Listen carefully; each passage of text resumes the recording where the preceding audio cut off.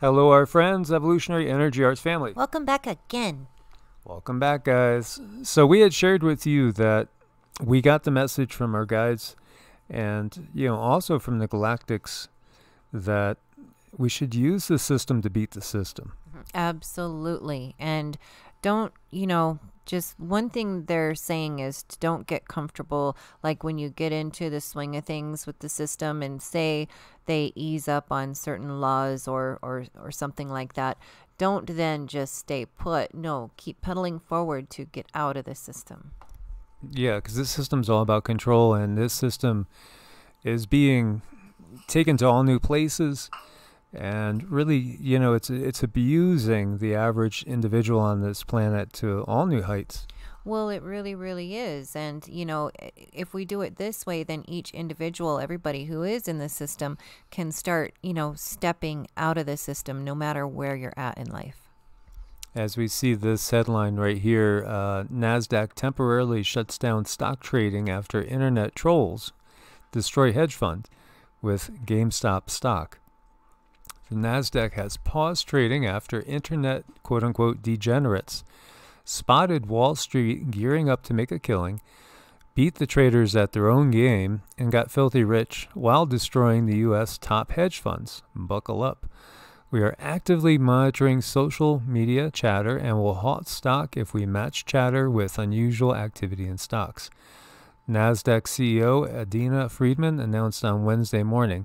Speaking to CNBC, Friedman demanded regulators intervene to stop the manipulation that's seen amateur investors completely leave one of America's top hedge funds, Melvin Capital, teetering on the edge of bankruptcy.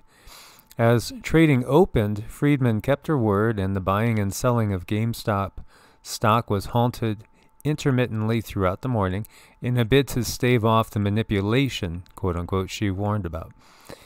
But was it about one failing video games retail company?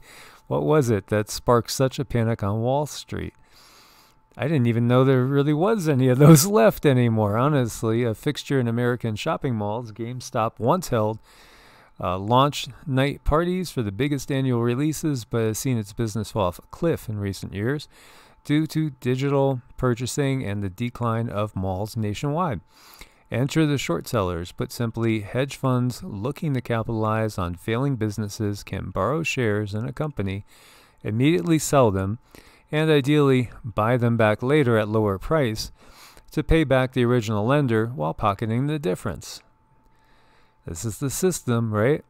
Should the price rise instead of fall, however, these funds have to pay back the shares at the new higher price.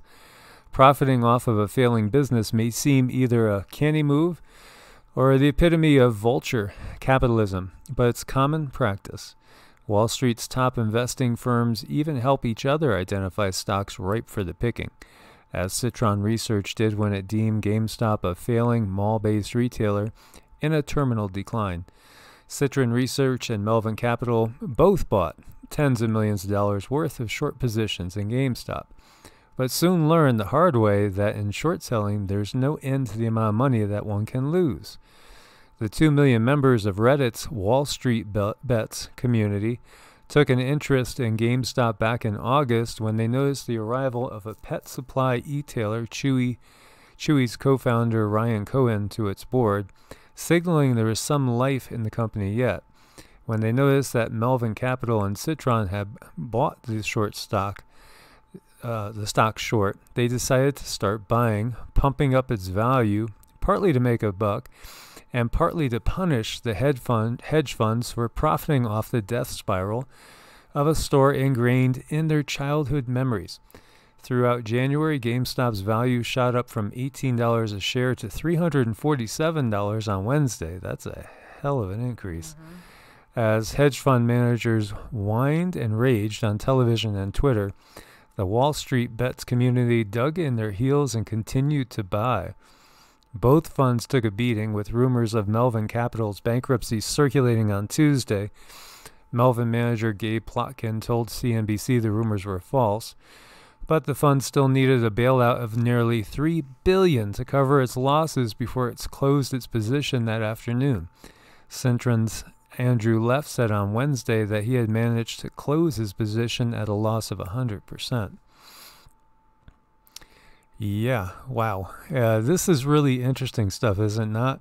With short sellers down $6 billion as of Tuesday, the self-described degenerates of Wall Street bets posted screenshots of their ballooning bank balances, reveling in their newfound wealth as Wall Street suffered.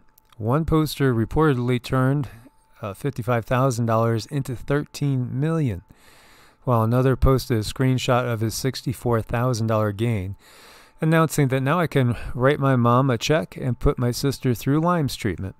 This has been a very rough year, but I'm so thankful for every single one of you. Life-changing money is turning into a destiny-changing money, wrote another on Tuesday night. The Titans of Wall Street seethed. Investor Michael Burry, who made a fortune in the 2008 subprime mortgage crisis, said in a now-deleted tweet on Tuesday that trading in GameStop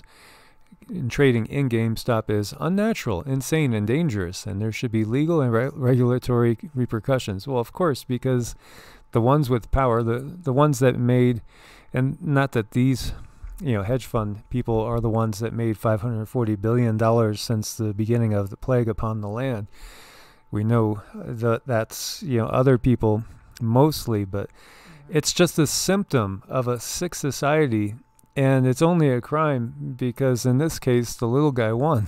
Right. I noticed the word manipulation there, not because anybody had done anything wrong, but just exactly like you said, the big guy lost. So now the name of it, now we're being manipulated.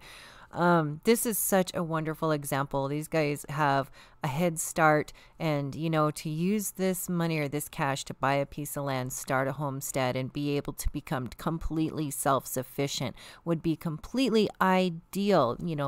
And that's what I would do anyway. I would use this system to get out of the system. I would imagine they're probably going to stay in the system, but that's okay. It's just a great example of what the guys are talking about. Exactly, because the corruption's being exposed. The less than 1%, they're doing better than they've ever done before. Meanwhile, the 99 point something is suffering more than ever before. So, boy, that feels kind of like a modern day Robin Hood story in some ways. Does it not? Am I the only one that feels that way? I think it's beautiful. It's kind of like, here's some of your own medicine. Yeah, and I was watching a video by a Italian priest, and he was just saying exactly as what it is. There's this tiny group that is controlling everything, and now they're taking absolute, complete dictatorial control over the entire globe and everything on it, claiming everything as being theirs. Plain and simple. And even, saying that we can't even talk about it, not even speak about it. Don't even speak about it. Just accept it. And it's fascinating to see all this. It really, really is. And as we've been saying, this system is the control. It's the control. So if this whole financial system disappeared, and we know that there are plans for a great reset in which it's just going to get worse. No. What we have to do is get out of this system. That's why, I'm not one for Bitcoin. I'm not one for anything that is going to be just so easily manipulated and controlled through cyberspace. There's nothing real there. There's nothing real. We have to get back to real. I mean, real would be actual tangible items. Like Cindy had a vision, seeing in about 5 years' time, there was going to be some communities coming together where people are working together, and they're trading. They're trading goods. They're trading skills. Trading work with each other. They're not doing things that these parasites can either tax or get their cut of, even though there's no reason for them to get any cut.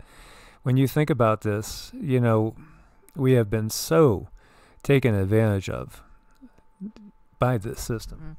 We really have. And with this vision, I saw a regular blocks, city blocks, and I was looking down, and the people were moving amongst the houses, amongst each other, trading fruits and vegetables and stuff. So these communities are they're going to, wherever they're at, they're going to transform. That's the vision I got, and we're going to have a lot of that, and I'm really super happy about that. Makes my heart beat.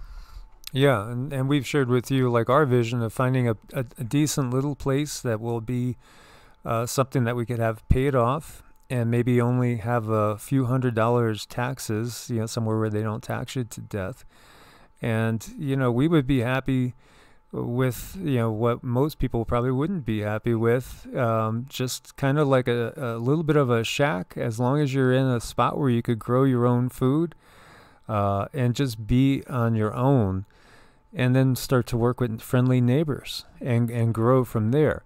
And my vision of what the future looks like when humanity is free from all this is not one of, being shackled to technology. It's kind of like, going back to the future, so to speak, one where we're more in tune with the land, one where we're living a little bit more simply. There may be incredible technologies that we have at our access, but we haven't forgotten how to live in harmony with the land and each other. That's of prime importance.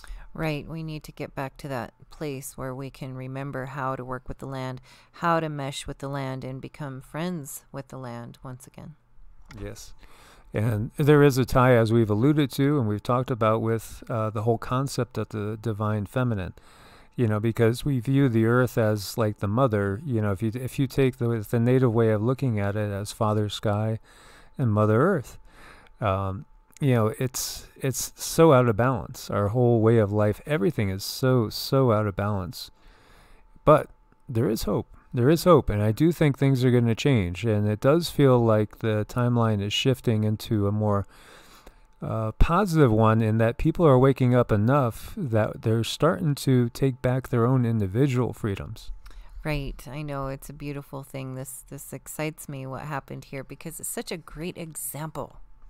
Yes, and if we look over at the biggest country that there is, the leader of that country made a very interesting statement that I can't say because we won't be allowed to say it. And I don't even know if we're going to be allowed to upload this video, honestly, because it's getting to the point where you can't talk about much, at least on certain venues. If you guys understand me, YT, you just can't, because it's getting to be so policed.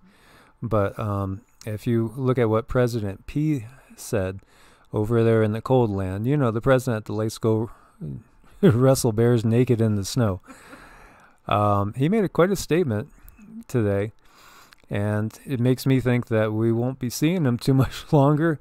I would not be surprised at all. I've heard rumors that he's going to be replaced, and I wouldn't doubt it now, honestly.